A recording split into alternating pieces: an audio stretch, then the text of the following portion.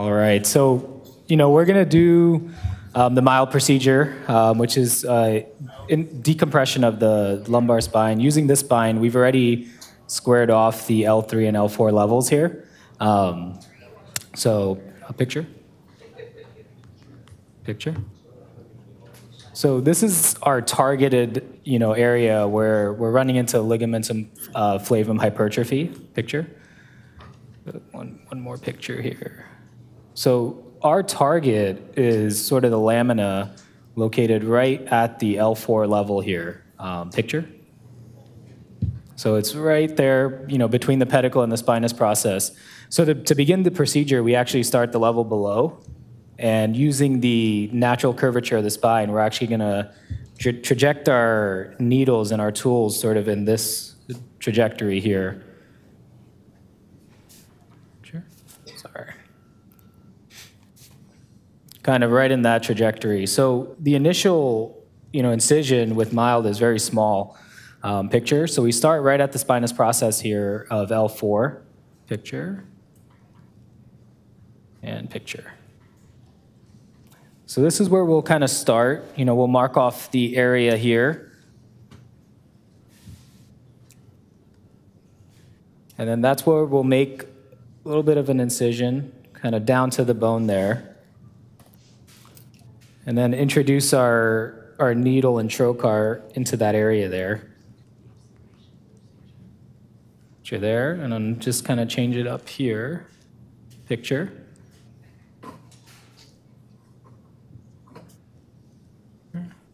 We'll work our way out. So we're going to assume this person has, spinal stenosis, but predominantly left-sided symptoms. The procedure can be done on both sides, obviously based on what the patient's symptoms are. So we've touched down on the lamina right here. Picture. Kind of sliding off there a little bit. Picture again. There we go. And so we'll sort of remove the needle here. And then we'll use this device here to kind of stabilize our cannula onto the lamina there. Kind of looks just like that. We'll adjust it a little bit. And right there. Picture. There we go. And then we will use this as our gauge here, also to stabilize here.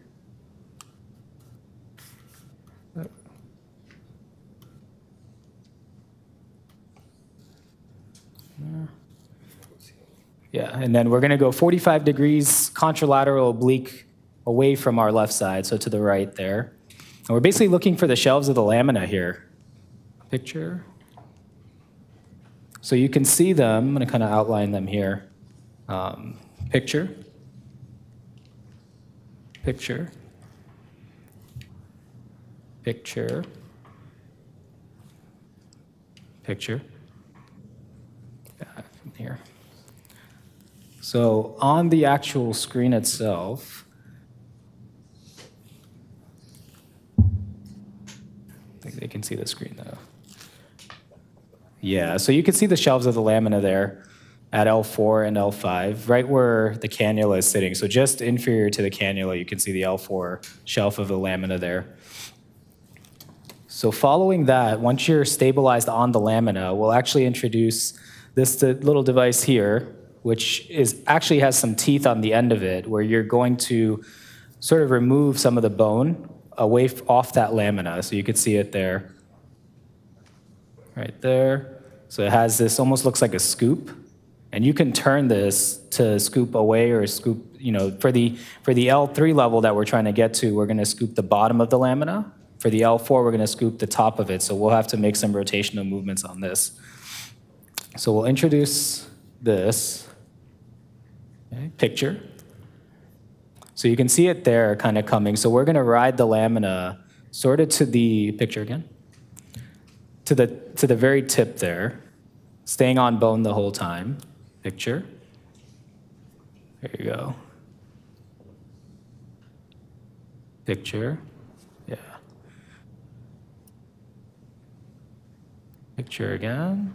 And so we get just to the edge of that lamina, and you kind of feel yourself coming off the shelf of the lamina and falling just underneath it. Picture there. There's a lot of osteophytes on this one. There we go. Picture.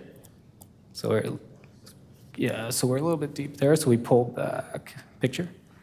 It's kind of roughing through some of the lamina. And then what we do, picture. Come back. Picture. There you go. So what we do is we are now in a position where we can scrape the bottom of the L4 lamina. So we take a couple bites by pulling down and pulling out, and then you can see kind of under here where we've sort of pulled some tissue off. There you go. So you're working the underside of the lamina where the ligamentum flavum inserts. Some bone structures on there. Then you go back in with the same trajectory and change the positioning a little bit more. In the model. And picture. Picture again. And we keep kind of diving this back down to the same area there. Picture. Put it back, and then we pull upwards just to get under that lamina. Picture. There you go. And then we, again, pull, and you do this 3 times, and you can see again, pulling lamina off. So then we would do one more in the same direction, but I'm gonna sort of flip the device here and go to, and kind of push it downwards to get to the L3 now. Picture. So we'll come this way, still kind of pushing it down. Here we go, kind of coming towards that L3 now, towards the bottom shelf. Picture. And then we push it, kind of get a little bit deeper there. Picture. Picture. Picture. Oh. Picture.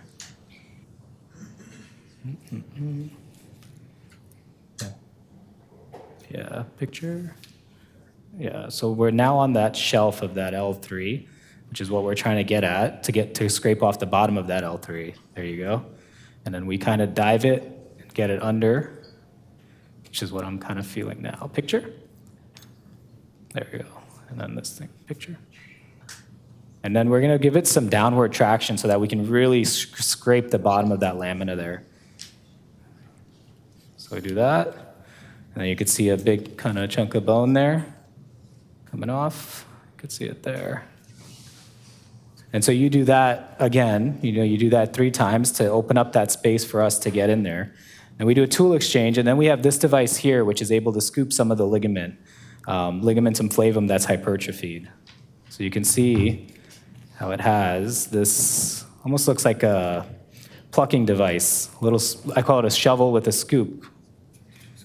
Yeah, so this is called a tissue sculptor that you're gonna insert into that same area that you created a little bit of a void now. Picture. Make sure we get in there, picture. And so you enter that space there, picture that you just created. Picture. Picture. Picture. And then you pretty much go in and scoop the ligament out.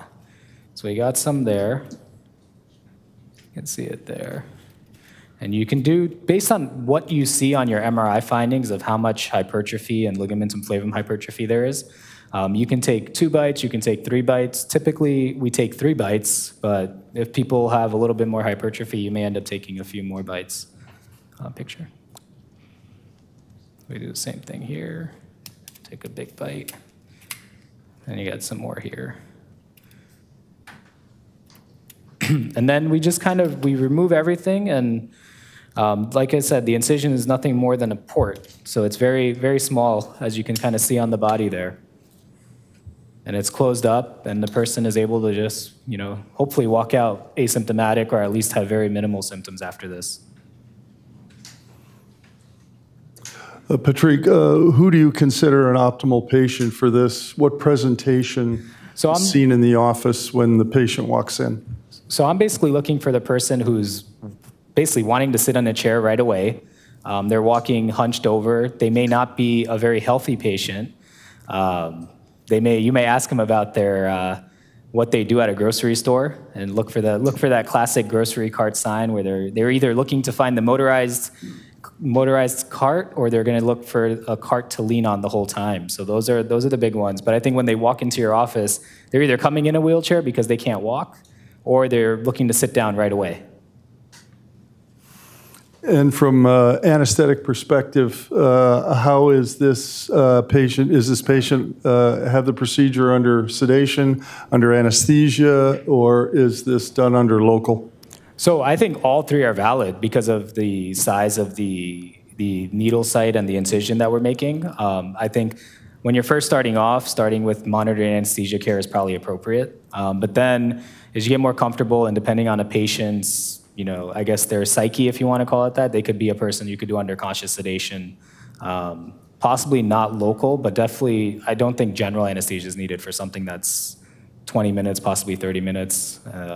They probably have more risk. And if you're doing this case, they're likely not great surgical candidates, or they don't want surgery. So, they probably have a high anesthesia risk to begin with. So this is a presentation of a patient with lumbar spinal stenosis, neurogenic claudication, ambulatory intolerance, who has comorbidities that make it more appealing to try to, under limited circumstances, have a limited expectation of accomplishment without complication. What are the adverse events, and how do you manage them? So one of the only or big things that we want to make sure we don't get are, dural tear or CSF leak. Sometimes with the sculpting tool and the devices here, you can end up getting a little bit too deep and creating a CSF leak, especially if someone is, moderate to severe stenosis, which are what these patients are. So they don't have a lot of CSF to work with. So what you end up, if this tool gets a little bit too deep, then that's the one big side effect or adverse event that people have. Typically, it's not a pain response, or it's not an incisional pain because of how small the procedure is. It's usually that dural tear or leak, if you want to call it that. So for this size incision, the challenge of a CSF leak is smaller than in the larger open incisions. But in that previous conversation that we had, where Dr. Nora was speaking about collaboration, is this a circumstance where you would have a open surgical colleague at least be aware that this patient may need CSF leak if the wound misbehaves in the first 3 weeks after percutaneous procedure? Yeah, I think, doing the case, and if there's anything that's noted while doing it, I'd kind of keep my spine colleagues or ortho spine or neurosurgeons, making sure they understand the situation. If they end up in the hospital where they are on call, then, I don't want to surprise them and say, oh, this is my patient I did this procedure on, and they have no clue about it. So, if while doing the procedure, if we feel that something is off, then, we want to keep our spine partners kind of just aware that this person could end up in the ED, but as rare as it is, you want to do that due diligence in the partnership. Questions from the audience? Let me get a mic. Ben, do the mics work to hit the button? So you also have a button right here that's a microphone, and you can speak. I have a question. I know some spine, some specialists included a epidural with the Maya procedure. Do you recommend that? So I think when you're sort of first starting out, it's kind of nice to see doing an interlaminar epidural at the level of interest, how the ligament actually looks and how your CSF flow is. As you're going, I would say maybe 20% or 30% of physicians actually do the epidural nowadays. They'll shoot contrast and actually visualize what the flow looks like pre and post mild. I guess when you're first starting out, your first few cases, if you want to really see how the decompression looks and making sure your landmarks are okay, it's probably a wise idea to just insert some contrast and using an interlaminar approach. But as you get more comfortable, you'll realize what your landmarks are on your imaging and realize you don't really need to do an epidural.